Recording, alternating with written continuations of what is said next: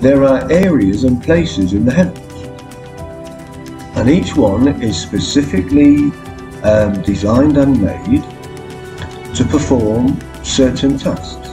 Now, the one that I know of, right, is all hooked up to an area of an existence which focuses straight down onto my planet, which is Earth.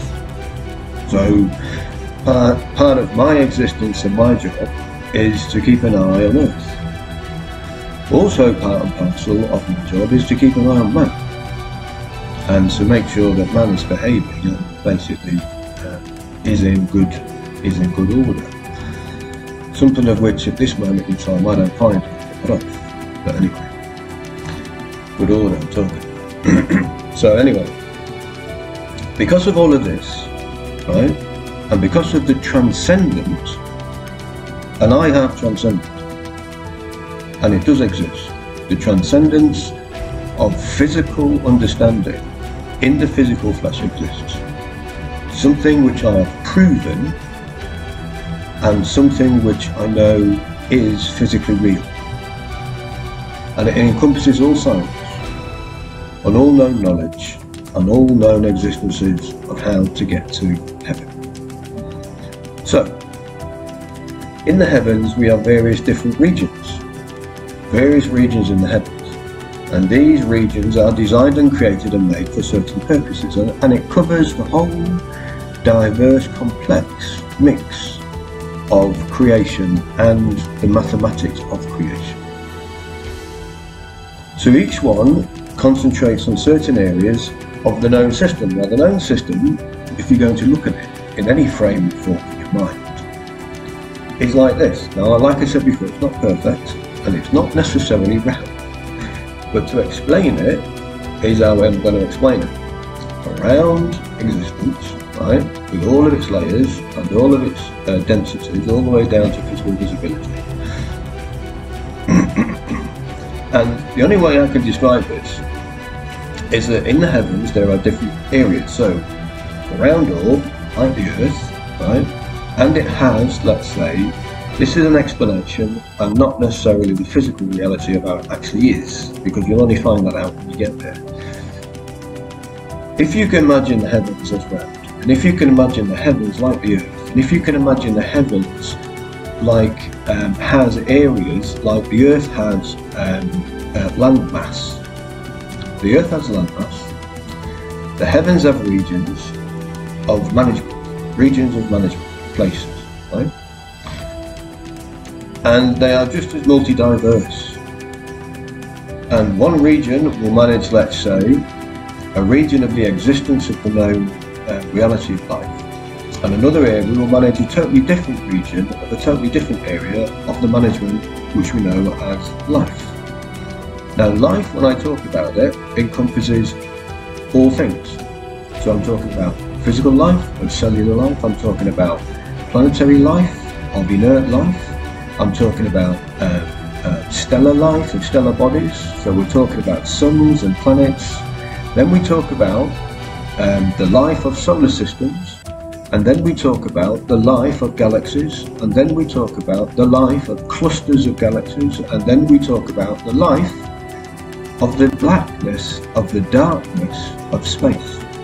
Then we talk about the life of dark matter, the life of time, and the life of mathematical principles, and when things are going to come to an end because of the mathematical calculations have run its course, and something else, an equation pops out, and something else new grows from a mathematical principle that did exist but no longer doesn't exist in the reality of life, but is then earmarked and placed as knowledge of memory of information into a place very close to the heavens.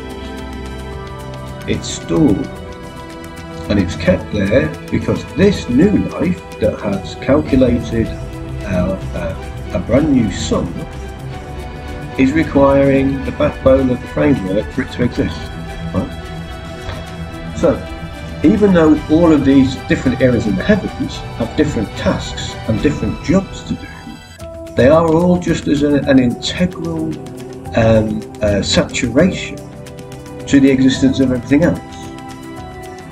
Now, because we are part and parcel of the heavenly management, and also part and parcel of the heavenly realm, part of my job as an angel on earth is to ensure that you lot get to know about it. So don't forget, if you exist, and your mind exists, and your brain exists, and your flesh and your body and your eyes exist that will accept the knowledge of the rainbow, and if all of your structure of your framework and your chemistry and all the principles of mathematics that put you together exist, it also means that you exist in the heavens as well. Now, part of the message to the earth is this: if you be good, you will have a usefulness in the heavens. It's called being obedient to creation and obedient to life. And if you are obedient, then you are accepted and you are in. If you're disobedient and you are continually in the mindset of being disobedient, there is what we call the holding day, or something similar, right? It means you're in, but not in the area of where the others go. They are all eternal. These places are eternal. You can have eternity of obedience, or you can have an eternity of disobedience. And in your eternity of disobedience, you are made to be useful. You are made to be useful, and you are made to be of value. But there is a price to pay. In the realm of disobedience, there is a pain. And that knowledge of pain is the knowledge of your existence of disobedience. And in some cases, if it's not something which is easily managed or maintained, this can drive a living eternal life into something of utter and total suffering. Now, it's not us that do this.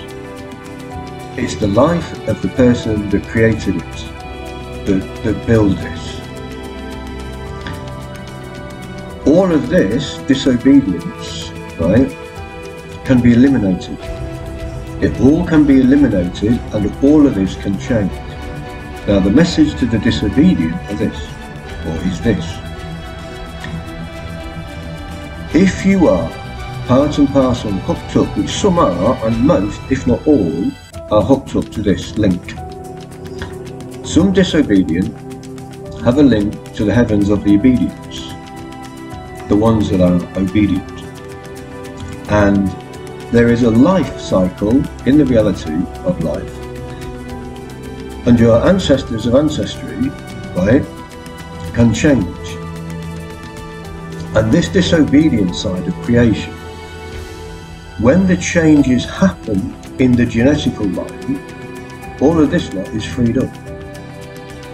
This eternity of disobedience starts to wax and wane away. Because when you're born, even though you have a life of disobedience, you were born in obedience. And because you were born in obedience and became disobedient and died as a disobedient, your ancestry of your relatives, if they ever change their mind and become obedient and useful to creation, all of the disobedient time periods change. And they change to the point where you become the born obedient person that you were before.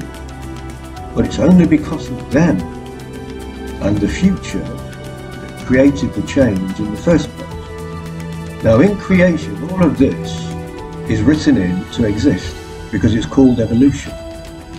Evolution exists